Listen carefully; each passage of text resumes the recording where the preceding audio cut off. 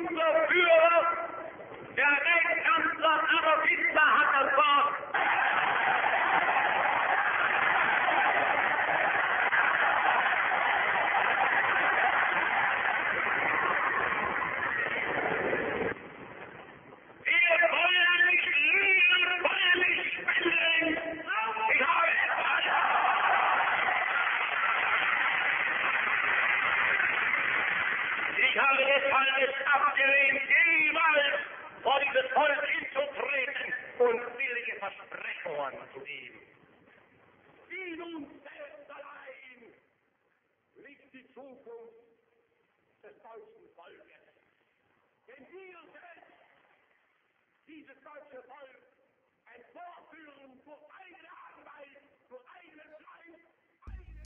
When I was a boy growing up in the late 1960s, I was fascinated by the Second World War.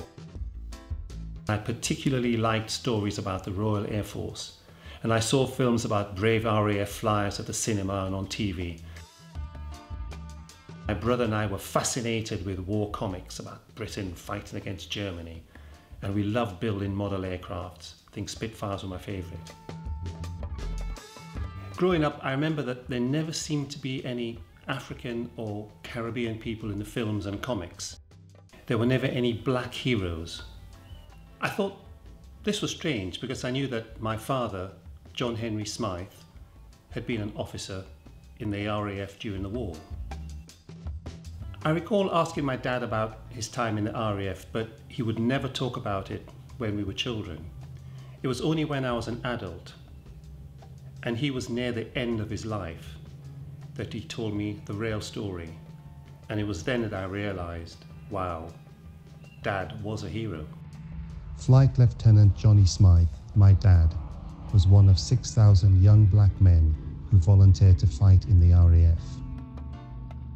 Nearly all of these men came from Britain's colonies in the Caribbean, and they were joined by 80 young black women who enlisted in the Women's Auxiliary Air Force, or WAAF. These Caribbean volunteers were the descendants of enslaved African people, and they made the conscious decision to risk their own lives fighting for Britain and for freedom. Some of them even paid their own passages to the mother country, travelling by ship through seas patrolled by enemy submarines. In Africa, the colonial authorities made it difficult for black people to join the RAF, and only 60 volunteers were accepted. My dad, who was from Sierra Leone in West Africa, was one of the 60. And in fact, he was one of only 6 that were chosen from Sierra Leone. Once they arrived in the UK, most of the black personnel served as ground staff, and more than 450 of them were selected as aircrew. Of these men, 150 were killed in combat or in flying accidents, a loss rate of 1 in 3. 100 of the black flyers were commissioned as officers, and 103 were awarded medals for bravery or exceptional service. Unlike the American Armed Forces, the RAF was not racially segregated, and people of different nationalities and different races served together in the same squadrons and crewed the same aircraft. Before the war, black people hadn't even been allowed to join the British Armed Forces. But in October 1939, that all changed. The government ended the colour bar because it needed recruits to fight against Nazi Germany. By 1945, there were more than 1 million men and women in the RAF alone. Adolf Hitler, the Nazi leader, believed the German people were the master race and that they should rule the world. To Hitler, all other races were inferior, and he especially hated Jewish people and the Slav peoples of Russia, Czechoslovakia and Poland. He planned for them to be exterminated or enslaved and began building a huge army and air force to conquer Europe. Johnny's grandfather, my great-grandfather, was also John Henry Smythe, an African-American born of a freed black mother and an enslaved father. He graduated from Howard University Law School. That was completely unheard of at that time in history, and he latterly worked as an emissary to the USA in Liberia. A love of freedom thus ran in Johnny's blood, and in 1941, my dad volunteered to join the RAF to fight against Hitler and everything he represented. John Henry Clavel Smythe. Where am I going in this life? Named after my grandfather, a liberator who traveled the world. A black American freedom fighter. Will I follow in his footsteps? From Sierra Leone to Scotland, from hot to cold. I go fet for me king. I go fet for me king. I go fet for me king.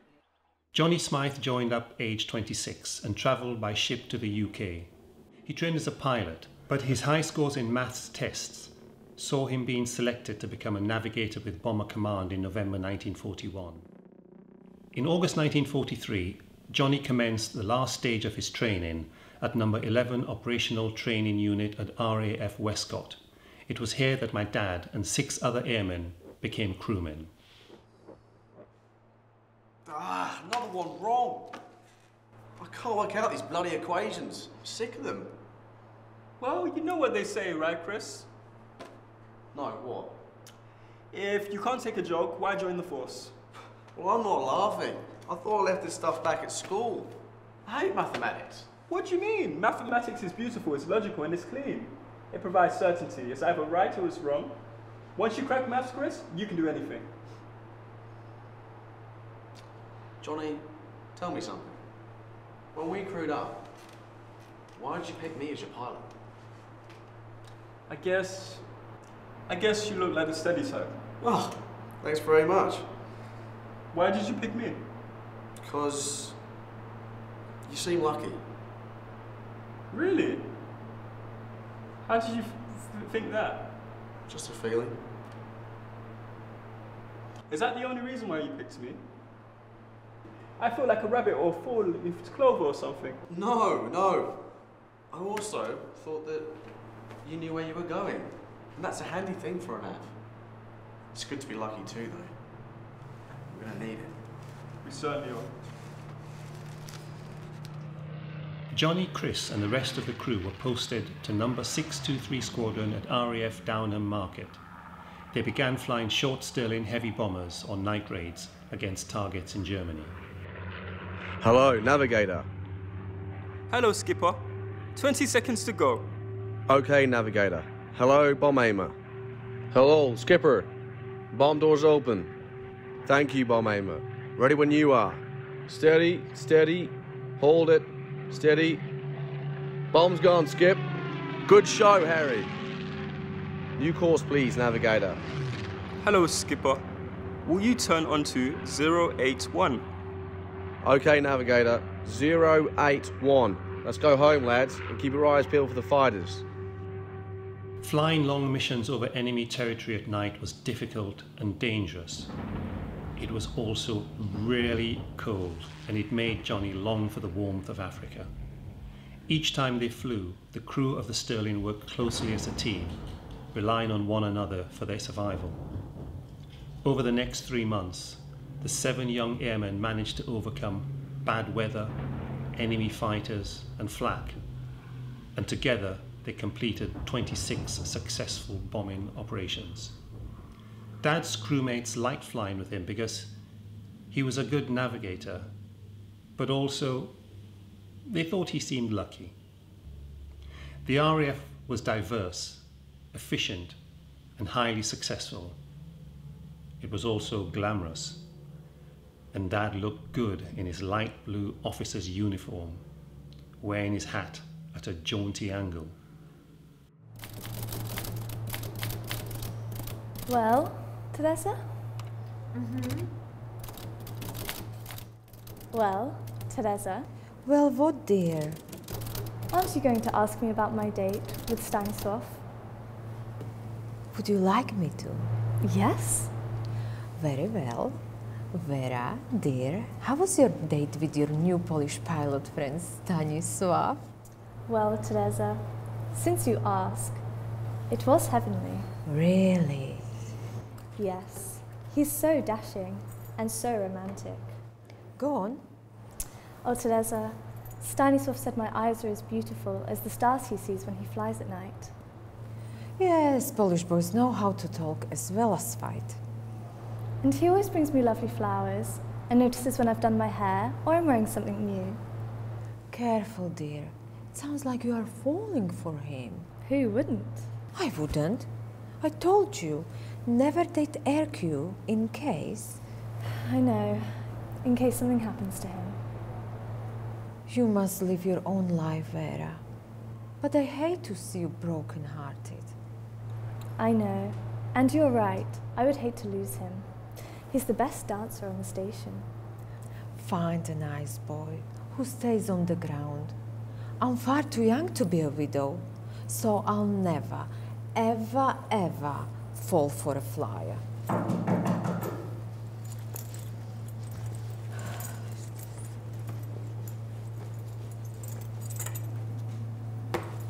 Hello, I was wondering if I'm in the right office to leave this.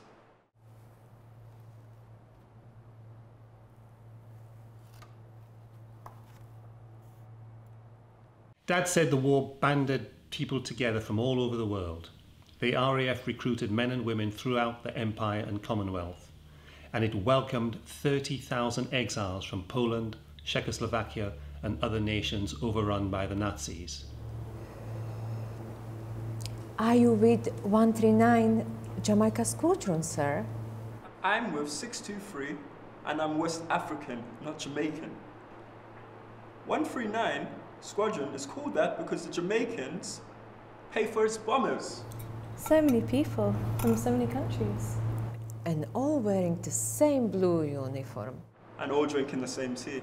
Though Polish people prefer to drink it with lemon rather than milk. On the night of the 18th of November 1943, Flying Officer Johnny Smythe's good luck finally ran out. He was on his 27th mission, a raid on the German city of Mannheim. The Stirling was hit by anti-aircraft fire at 16,000 feet above the target, and he was wounded in the abdomen and groin.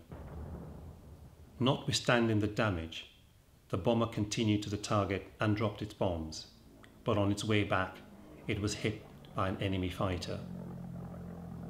One of the engines was on fire, and Dad and his crew had to bail out. Dad parachuted to relative safety and hid in a barn, but soon men in uniform appeared and began shooting. He decided he had no choice but to surrender, and the Germans were astonished when this tall black RAF officer appeared from behind the straw. They just stood there staring at him, and he reckoned their amazement probably stopped him being shot out of hand. He was eventually sent to Stalag Luft 1, a prisoner of war camp for officer Allied airmen at Bath on the Baltic Sea. Although the German guards were amazed to see an African officer in the camp, he was treated exactly the same as the other white inmates. For the next 18 months, Johnny kept himself as busy as possible, and he got involved in the escape committee, helping other prisoners to break out of the camp.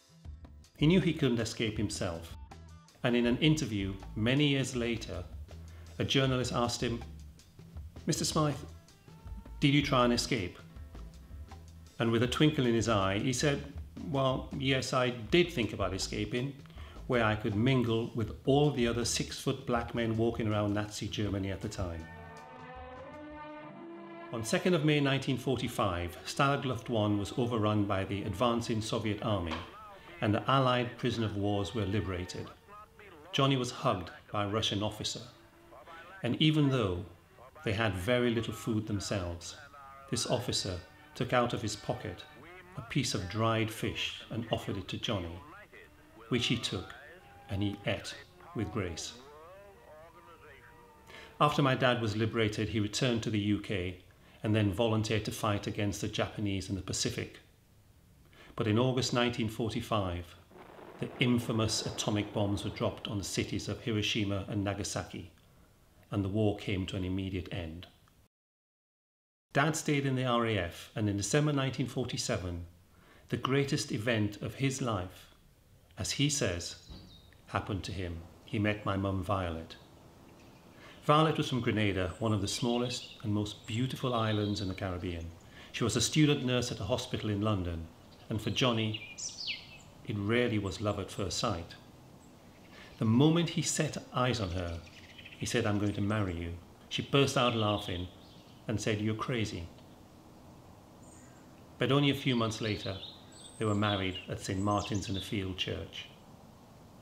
Although Johnny never complained, Violet could tell that her new husband, he was sometimes in pain, physically, but perhaps more importantly, mentally. Are you tired, darling? Yes, a little walking in these shoes. What was it like, Johnny? Sorry, what was what like? The flying, the getting shot down and wounded, the being a prisoner for so long? Oh, that. Piece of cake. It's just that sometimes you have such a sad, far away look. Do I?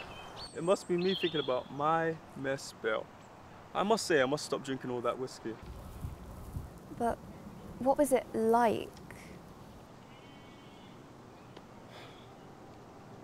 A walk in the park. I'm serious, Johnny. How bad was it?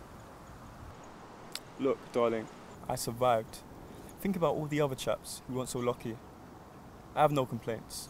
But Johnny, you know you can tell me. I am a nurse. There's really nothing to tell. In 1948, Flight Lieutenant Johnny Smythe was posted to the Air Ministry as a liaison officer with the Colonial Office. He was responsible for the welfare of the African and Caribbean airmen, and in May 1948, he was senior officer on board a ship picking up servicemen on leave in Jamaica. The ship was called the Empire Windrush. To Johnny's surprise, a large number of civilians, several of them RAF veterans, also boarded the ship to travel to the UK in search of work. Each person had paid the fare of £28.10, worth about £600 in today's money. As the man on the spot, he had to think quickly, and he set about interviewing the passengers individually before advising them on the best course of action. Though he didn't know it at the time, my dad was helping to shape modern Britain.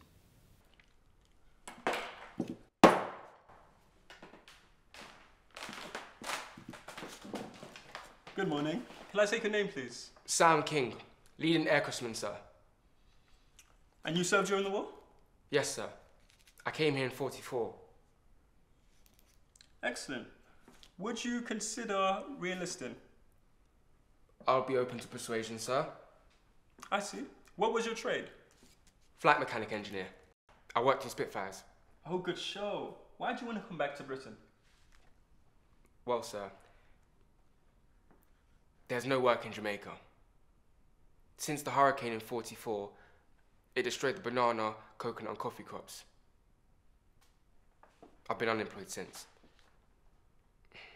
I got demobbed last year. My family are farmers in Portland.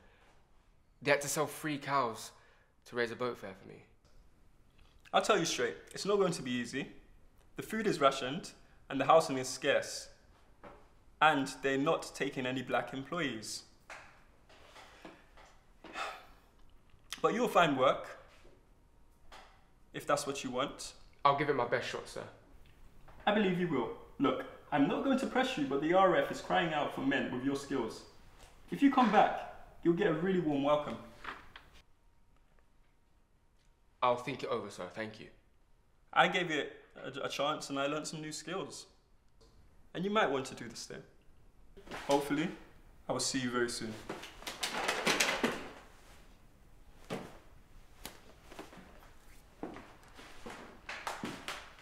Sam King decided to rejoin the Air Force, and he would later write, "The RAF taught me 2 things, the importance of discipline and the importance of honesty." Returning to civilian life in 1953, Sam helped to set up the Partner Scheme in South London, by which black people pooled their money to buy their own houses. He became active in local politics and helped found the Notting Hill Carnival, and in 1983 he became the first black mayor of the London borough of Southwark. Another hero of the Empire Windrush story was Hubert Baron Baker, a young Jamaican with a passionate belief in racial justice. Baron Baker came to the UK in 1944 when he was only 19 and volunteered to serve as an RAF policeman. Corporal Baker was demobbed from the RAF in 1948 and then did voluntary welfare work for black ex-servicemen in West London. The Colonial Office told him about the Windrush, and the young veteran helped them make arrangements for the Caribbean migrants on board. Without Baron Baker, the story of London's black community might have been very different.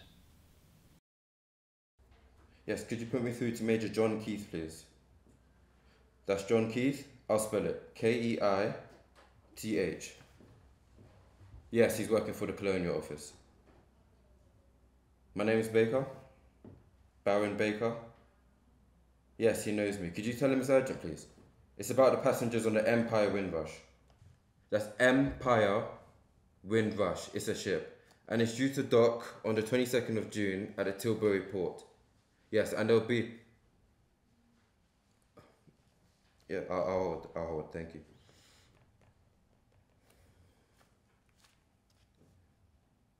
Hello, John? Yeah, I'm not so bad. How are you? Yes, accommodation. There'll be a problem with accommodation, but I have an idea. So, yes, there's an underground air raid shelter at Clapham Common. I stayed there myself during the war. It's very deep and it's quite gloomy, but it's comfortable enough. Yes, now the passengers on the Windrush that don't have anywhere to stay, they could sleep there, at least for the time being, you know. We could set up the... Yes, I realise it's short notice, but it's an easy solution to the problem, Major Keith, if the Colonial Office acts quickly right now. Yes, John, I understand that, and I know you've always helped us, but we... No, John, I'm not having people paying all this money to travel halfway around the world to find there's nowhere for them to stay, John. What are they supposed to do? Sleep on the park?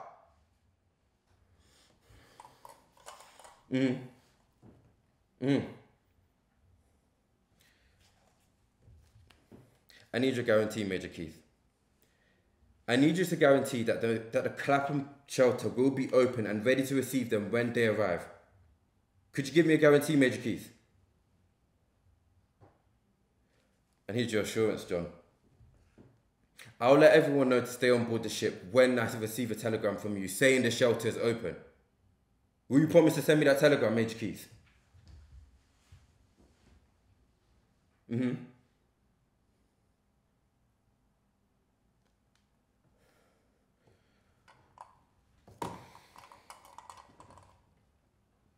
Yes. Thank you, John. I know. It is short notice, and I do appreciate it. Yes, I'll go to Tilbury Port tomorrow, and I'll let everyone know that preparations are being made for them. Yes. Oh, and they're going to need hot meals when they get there. It's 30 miles from Tilbury to Clapham. They're going to be tired and hungry. We should... Really? You'll sort the food out. Good show. Thank you, John. Yes. Yes, take care.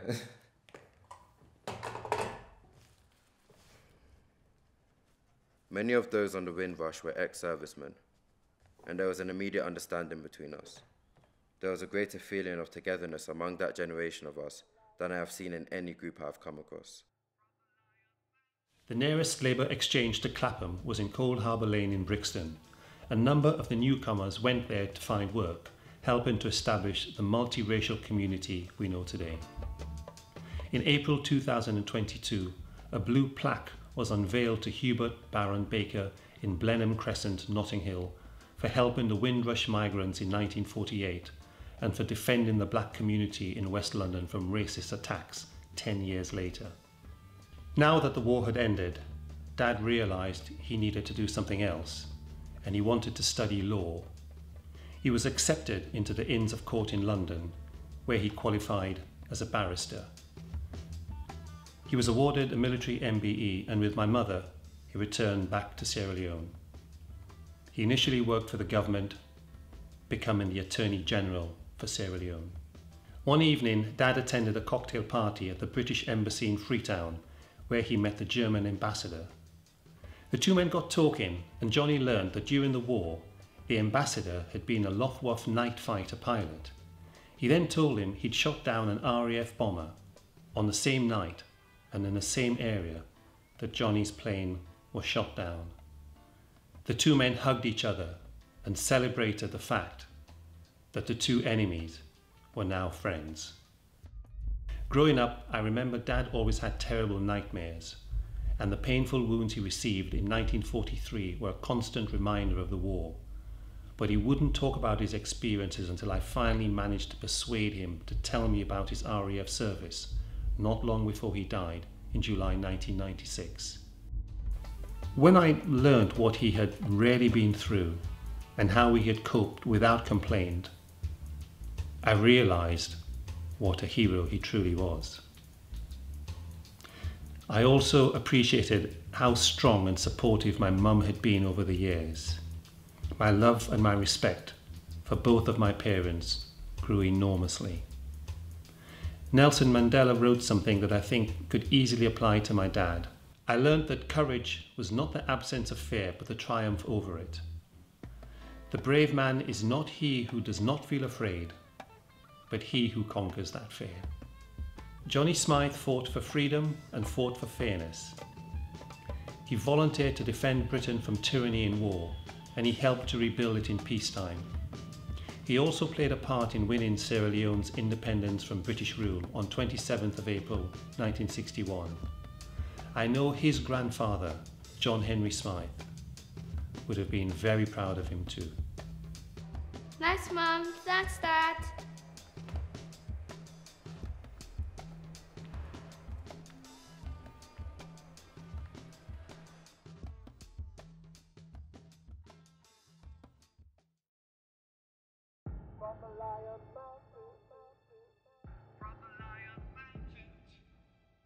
From the Lion Mountains, he came like a storm. Johnny came from Sierra Leone, an African uniform.